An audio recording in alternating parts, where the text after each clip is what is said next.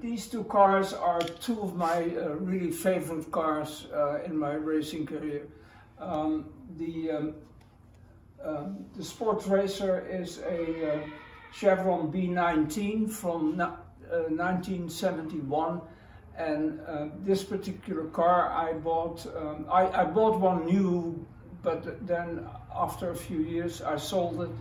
But this one is my second one, and I bought it in 1989 and started running it in Europe when I was already living in America. But I ran a super sport series for about 5 years with this car, and then brought it back to America, and I've raced it a lot of times here too. It's a 2-liter sports racer with a 2-liter BDG Ford Cosworth engine in it and a 5-speed transmission. It's very fast and it handles very well. It's a very competitive car. Probably, I'm glad you're asking that. At Daytona, I ran the car. I won twice the 2-liter shootout race, as they call it. And Daytona is a very interesting track. It's an oval, but it also has an infield. And we ran the sports car version that they also run at the 24 Hours of Daytona with sports cars. It's a combined infield and oval.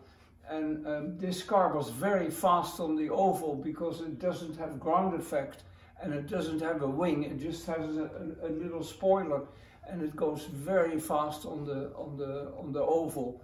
I did about 165 miles an hour on the oval with this little 2-liter car. And this one, like I said, this was my second one. The first one was painted specifically like this because we had the sponsoring in 1971 and 72 from Canon, and I think we were the first racing team to be sponsored by Canon cameras in Europe. They had never done this before, and we had a 2-car team, and both cars were painted like this with the film stripe over the middle.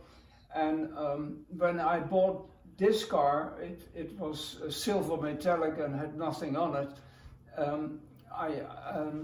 I thought, so I painted it white, and I started running in the super sports, and then there were several white cars. So I said, you know what, let's paint it again in my old livery, the Canon color combination, which is such a nice, positive color. So that's what I did. Particular car, including what I did in Europe with the super sport races. I did 5 events there, and some of those events were 2 heats, one on Saturday, one on Sunday. So a lot of races, and all together, then I brought it to America and ran it here. Altogether, I've done over 100 races, probably 110 or something like that. And